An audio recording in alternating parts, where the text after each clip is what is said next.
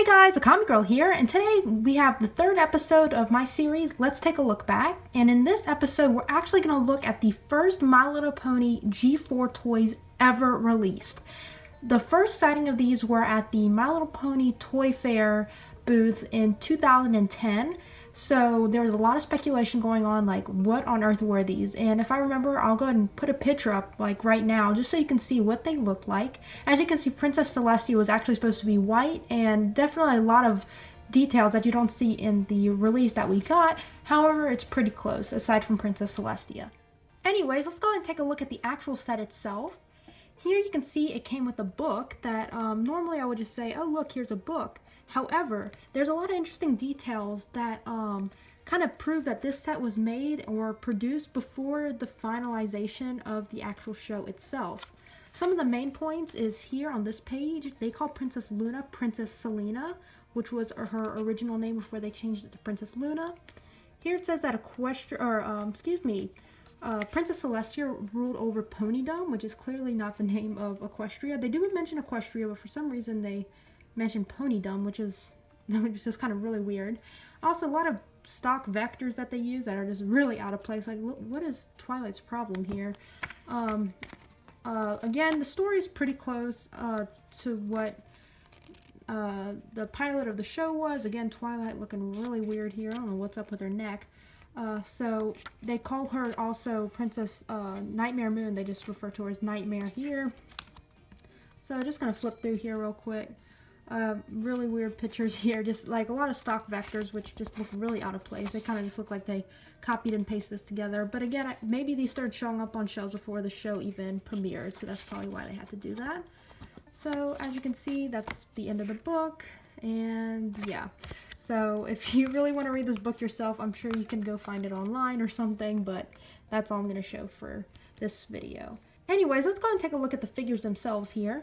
First one we're going to take a look at is Spike. Now this Spike you probably have seen many times before. This mold was used in a variety of other play sets. There's so many I can't even name them all. But if you have like Twilight Sparkle's Twinkling Balloon or there's so many out there, but I'm sure someone out there, if you collect My Little Pony, you have this Spike, even if you don't own this particular set. So I don't even know what much to say because this Spike kind of comes with almost every set that includes him.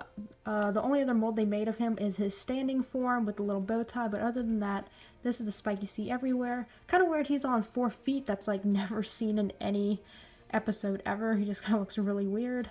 So I don't really get that, but here is Spike on 4 feet. Kind of looks more like a eye lizard or something, but anyways, that is Spike.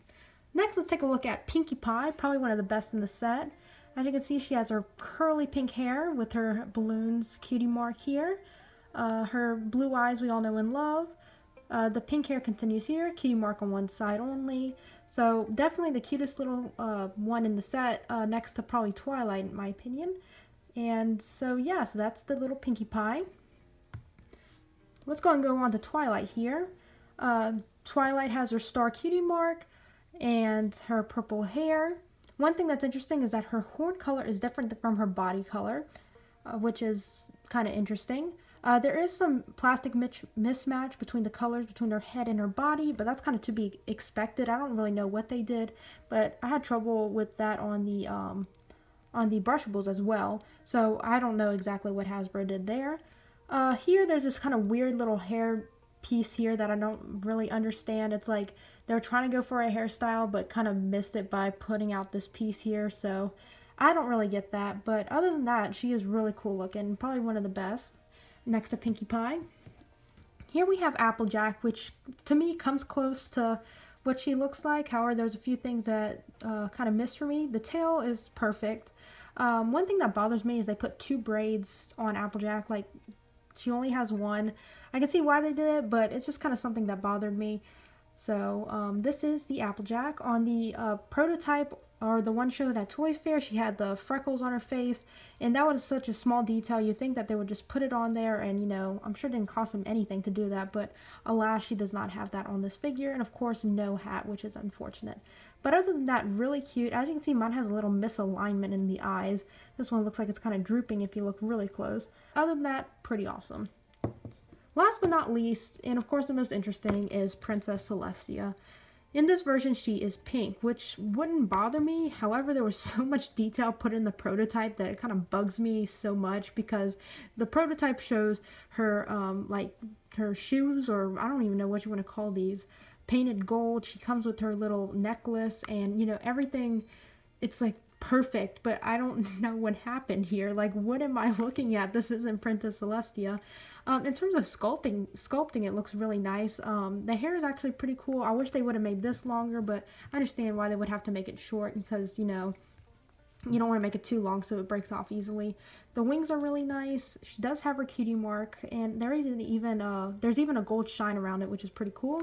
The crown is removable, so that's pretty cool. I don't know why you would, though, because then you're just kind of left with this really weird wave of hair. So, of course, I would just leave it on. So, again, probably the most disappointing one in the set, along with Spike, which kind of started this trend of putting him on four hooves, not hooves, but 4 legs, and putting him on all 4 feet, I guess. But other than that, in terms of like molding, this set definitely did a pretty good job. Overall, this is a really nice set, especially for people who don't want to deal with the ones with the hair. So this kind of, you know, you don't have to worry about giving them a haircut or anything. If you want something more show accurate, you can always repaint Celestia. So, however, in terms of like the first set they released, I think they did a pretty good job at it. In terms of where you can find this set, you can probably find it on Amazon or eBay for a pretty reasonable price, I believe. Definitely if you want it mint in box, you're going to definitely have to pay more. However, if you just want the characters loose, you can pretty much find these on eBay. Especially Twilight and Applejack. These are actually on Amazon as cake toppers for less than 10 bucks, and it comes with both of them. So if you just want these two, that's definitely the route I would go.